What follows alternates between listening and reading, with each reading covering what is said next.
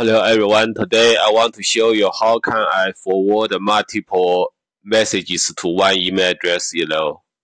Normally today our user has a request to forward multiple emails to one email address in his mailbox. Normally if we select multiple email address, we can just select forward, click forward.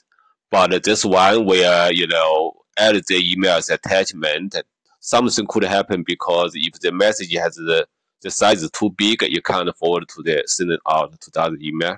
So what we want to do is we want to forward the multiple emails to the other email address one by one, not as attachment. Let's see how can we do this.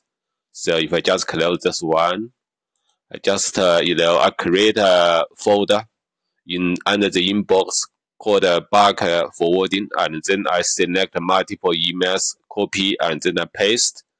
I paste the email, from the inbox to this folder, and then you see I paste some emails here, and then next step is I need to select this folder, and then I click the move in the toolbar, and then I click rules, and then click create a rule. So I just before this, I just do this one rules, click manage rule. I don't want this one, delete this. Then if I go there, rules, click create a rule, and then I click advanced options, and then this one I just click next.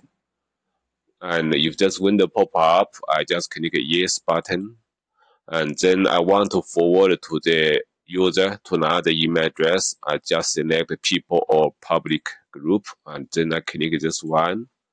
I put the email address in, put David.